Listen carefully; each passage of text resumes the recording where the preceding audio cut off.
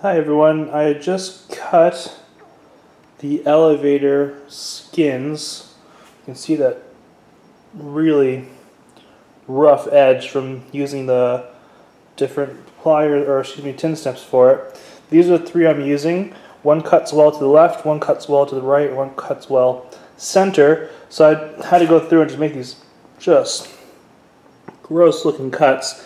That's why my dad mentioned, start with an inch wide and then it goes further and further in. So I'm going to show you each rendition of getting closer. When I get to about an 1/8 inch or so, then I'm going to peel off the plastic film and remark it just to make sure that all the markings are 100% proper. It looks like it is, but I just want to make sure, but that's what it looks like so far. The dryer's on in the background. Sorry about the background noise, but you can see how the tin snips get in there, and so far it's already made a really nice cut halfway through.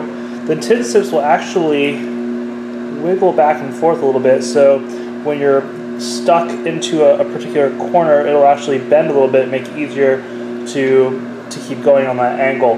But the line's looking pretty good. I'll keep going. Here's a cut after cleaning it up, so I'll continue to get closer and closer.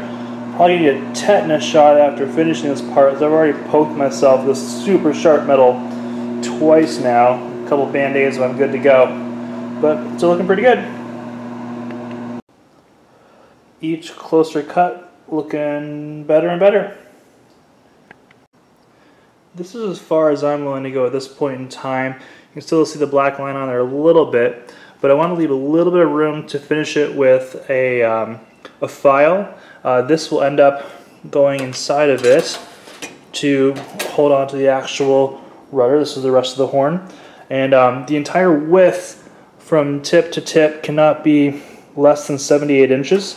So I want to leave about 1/8 of an inch or 1/16 of an inch on each side, so I have a little room to play with to make sure that when I get to the very, very tip end, I have enough clearance for the elevator tips. But that's where I am right now. I'm going to cut the other one and then start installing the ribs on the inside.